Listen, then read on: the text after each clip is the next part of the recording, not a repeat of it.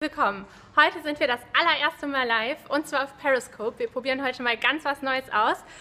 Ihr findet mich gerade in unserem Sixt Headquarter und zwar auf der Dachterrasse, wie man vielleicht unschwer hinter mir am Logo erkennen kann. Verzeiht uns kleine Fehler. Das ist heute das erste Mal, dass wir das ausprobieren. Wenn ihr irgendwelche Fragen habt oder Anregungen, postet das jederzeit gerne in die Kommentare oder auch auf unseren Facebook-Channel. Wir gehen da gerne drauf ein. Genau, also mein Name ist Kim Zachertz, ich arbeite bei Sixt im Employer Branding und in dem Bereich University Relations. Das heißt, zusammen mit meinen zwei Kolleginnen verantworten wir alles, was irgendwie mit HR-Marketing bei Sixt zu tun hat. Heute möchten wir euch ganz live und direkt einen Einblick geben, und zwar als erstes in unser Social-Media-Team. Ich bin mit dem Team gleich hier verabredet und nehme euch jetzt einfach mal mit in den Meetingraum. Das ist jetzt noch kurz ein bisschen holprig. Gehen wir mal hier rüber. Stelle kurz die. Und jetzt seht ihr Christoph und Matthias. Hallo, ihr beiden. Hallo. Hallo, grüß dich, Kim. So, ich gehe mal kurz rum. Ja, nochmal herzlich willkommen von hier auch. Ich habe gerade schon erzählt, das ist heute ein Testballon. Wir möchten euch beide heute gerne vorstellen. Wir machen das so, dass ich ein paar Fragen stelle. Wir haben auch schon ein paar Fragen vorher bekommen. Die nehmen wir natürlich auch gerne mit auf. Ansonsten, wenn ihr Fragen habt, stellt sie gerne live. Genau, also fangen wir erstmal damit an. Wer seid ihr eigentlich und was macht ihr bei Sixt? Ja, also fange ich mal an. Ich bin Matthias Stock, ich bin Teamlead Social Media bei Sixt. Ja, und damit verantwortlich für all das, was wir hier Wunderschönes in Social Media machen. Genau, und ich bin Christoph Assmann, Social Media Manager auch bei Sixt, und ich verantworte alle deutschen Kanäle bei Sixt. Also da gehört natürlich Facebook dazu, aber auch Twitter, YouTube, Google+, aber auch so moderne Sachen und ja, Testballons wie heute, Periscope oder Snapchat. Kommen wir später noch darauf zurück, ihr könnt das gerne folgen auf sixt.de. Genau, das hört sich super an. Das heißt, jetzt interessiert jeden wahrscheinlich, was macht man denn eigentlich so als Social Media Manager bei Sixt? Ich gebe die Frage an euch beide weiter. Erzählt doch einfach mal kurz von euren Aufgabenbereichen, die ihr hier bei Sixt im Social Media Team habt.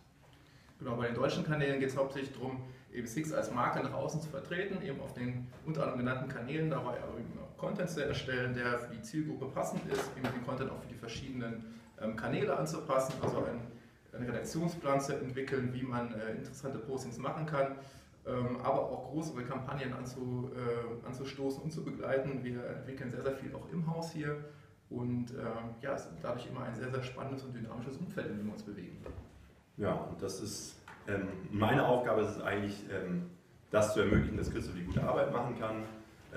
Als Teamlead Social Media bin ich, wie gesagt, dafür verantwortlich, was wir insgesamt als globale Strategie fahren, was ist wichtig für Sixt in Social Media, warum machen wir die Dinge und wie können wir die organisieren, dass die Kollegen in den jeweiligen Ländern gut arbeiten können, und auch vor allem, welche Projekte wollen wir weiterentwickeln mit Kollegen aus anderen Abteilungen. Das kann SEO sein, Suchmaschinen, Advertising, Web Analytics. Wir haben hier alle Bereiche im Haus, und dass die Abstimmung da stimmt, oder auch unser Marketing-Team, was den klassischen Bereich verantwortet, dass das alles reibungslos funktioniert und wir die wunderschönen Dinge umsetzen können.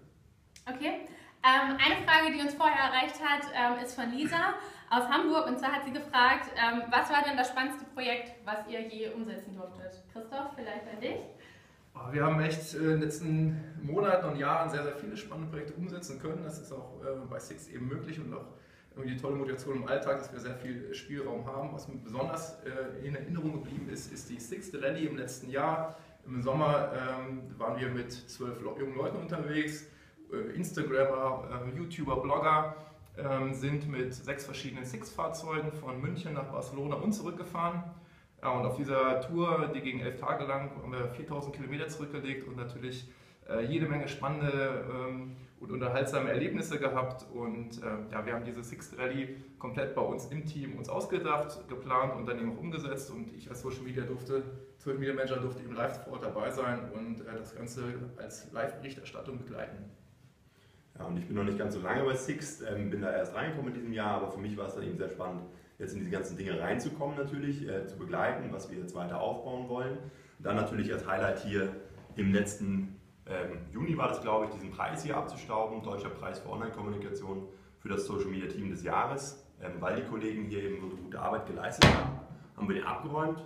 Und dann natürlich im internationalen Bereich ist es für mich auch sehr spannend, wir sind die bekannte Marke Sixt. Da stellt sich aber die Frage, wie schaffen wir es, diese Markenpositionierung, die Bekanntheit, die wir aus Deutschland haben, auf andere Länder zu übertragen. Und da haben wir relativ viele große Branding-Kampagnen jetzt gemacht und da gilt es immer zu überlegen, anderer Markt, aber gleiche Marke, gleiches Selbstverständnis, wie kommen wir da so gut raus, wie wir es hier schon geschafft haben. Okay.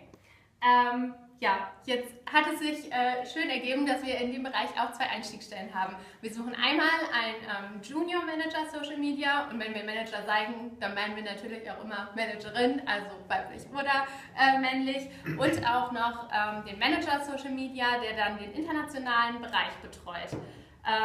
Ja, das ist eine glückliche Situation, denn das ist der Erweiterung unserer Social Media Aktivitäten zu verdanken, der Expansion von Sixt weltweit. Es ist immer schön, wenn ein Unternehmen wächst und daraus neue Stellen entstehen. Jetzt möchten wir auch mal wissen, worum geht es denn bei den beiden Stellen? Was sollte man auch mitbringen für die beiden Stellen? Genau, also bei der Stelle des Junior Social Media Managers, die findet ihr dann auch nochmal im Internet unter sixt.jobs. Geht es hauptsächlich darum, einfach Content zu erstellen für die verschiedenen Kanäle. Dafür ist natürlich wichtig, ein gewisses Interesse für Social Media mitzubringen. Also man muss jetzt nicht irgendwie die Millionen Follower haben, aber natürlich irgendwie Spaß an Social Media, an den verschiedenen Kanälen, aber eben auch gewisse Lust und Interesse an neuen Dingen. Wir sind immer mal wieder dabei, neue Aktionen auszuprobieren.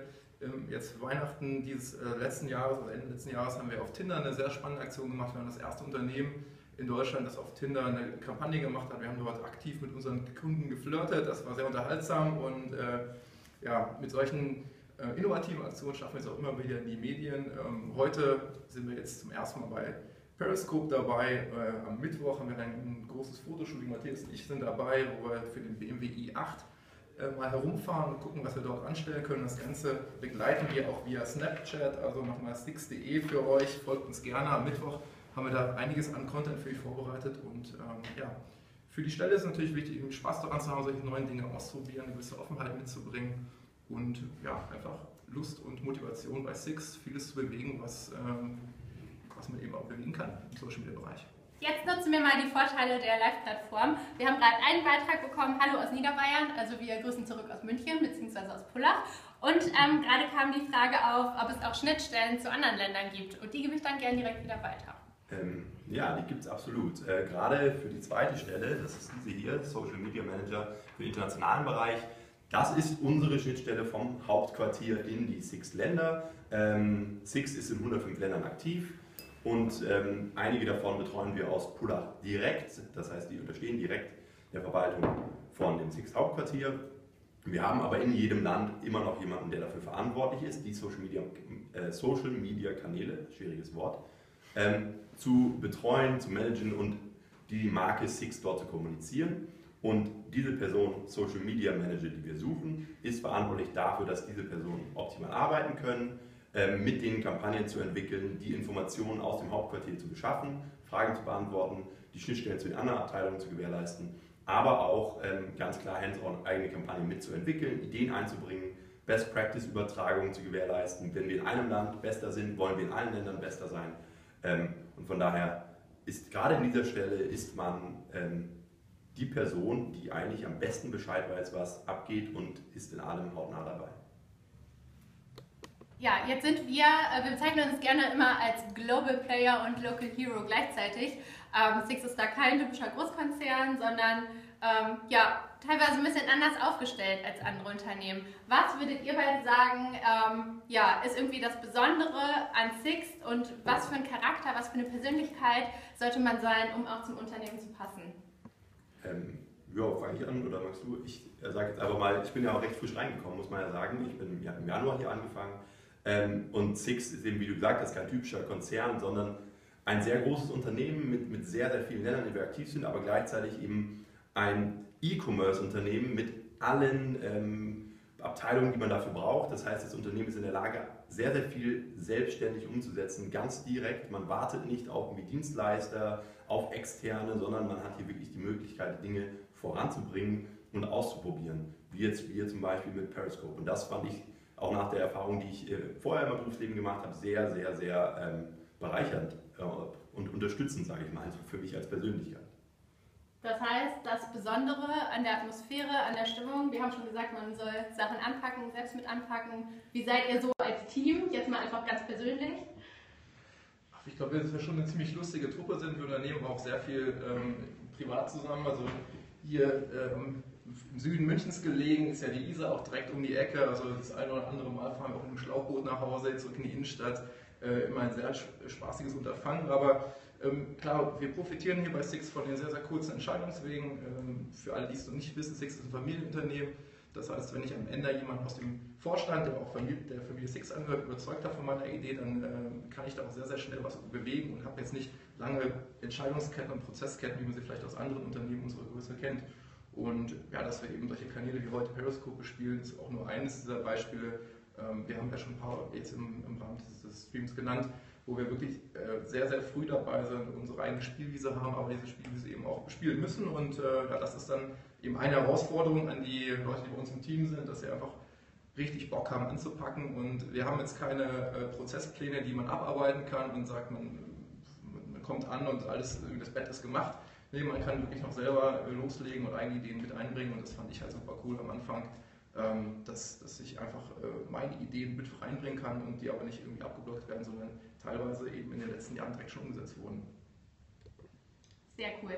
Apropos eigene Ideen mit einbringen, wir haben gerade noch eine weitere Live-Frage bekommen, und zwar ist die, wie ein typischer Tag bei uns aussieht, jetzt speziell im Social-Media-Team.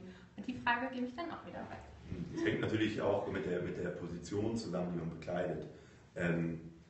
Ich könnte das jetzt auf die Social Media Manager Stelle sagen, die wir jetzt besetzen wollen. Da geht es darum, dass man wirklich erstmal schaut, welche Fragen der Länder sind angekommen, was habe ich akut zu unterstützen. Aber dann geht es eben weiter, dass man die aktuellen Projekte voranbringt. Das heißt, es kann im Normalfall sein, eine Kampagne läuft, die nächste wird vorbereitet. Das heißt, ich checke, wo ist mein Plan aktuell, ist alles im Rahmen, checke auch die Zahlen, weil wir machen hier auch Performance Advertising, deshalb können wir das auch und wissen dann auch, wo wir stehen und wo wir hinwollen. Aber dann eben auch voranzubringen, welche sind Ideen, bis wann müssen wir die ausgearbeitet haben und auch eben diese Ideen zu finden, zu suchen und zu schauen, wie können wir eben neues Terrain betreten.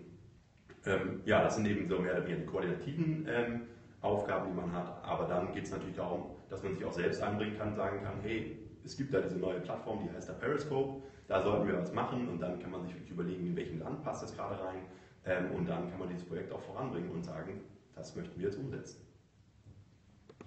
Wir haben noch eine andere Frage vorher bekommen, und zwar kam die von Tobi und er hat gefragt, welche Bewerbungstipps wir ihm geben würden, denn er interessiert sich für die Stelle des Junior Managers in dem Fall. Genau, also was für Bewerbungstipps könnt ihr den Kandidaten geben? Da es um die Junior-Stelle geht und er dann auch sehr eng mit mir zusammenarbeiten würde, würde ich das direkt mal übernehmen. Also im Grunde geht es uns darum, dass wir deine Bewerbung nehmen können, dass du richtig Lust hast, was zu bewegen und dass du irgendwie Interesse an Social Media hast, im Idealfall natürlich schon erste kleine Erfahrungen mitbringst und eben wirklich Lust hast, Content zu erstellen, eben für die verschiedenen Zielgruppen, die wir auf den verschiedenen Kanälen haben. Also auch ein YouTube-Video funktioniert nicht genauso wie auf Instagram oder auf Periscope, da muss man irgendwie anders herangehen. Insofern einfach so Interesse für Neues, man muss kein Profi auf den Gebieten sein, aber einfach Lust zu haben, sich mit solchen Sachen auch mal zu beschäftigen, mal vielleicht einen Blog zu lesen, der sich da mit dem Thema auskennt. Wenn du uns das vermitteln kannst in der Bewerbung, dann bist du auf jeden Fall der richtige Kandidat für unser Team. Genau, also vielleicht kann ich auch noch ergänzen, es geht da wirklich darum, diese Lust zu transportieren. Also wir geben sehr, sehr viel Vertrauensvorschuss und sehr, sehr viel Freiheit und wir möchten, dass das genutzt wird. Und das ist uns ganz wichtig, dass wir das Gefühl haben, dass jemand Lust drauf hat und wirklich uns davon überzeugen kann, dass sie die richtige Person ist, diese Freiräume zu nutzen und Sixt eben voranzubringen. Super, ich sage vielen Dank an euch beide. Ich glaube, es hat einen super direkten Eindruck einfach mal gegeben. Wir wollten hiermit einfach mal was ganz anderes ausprobieren.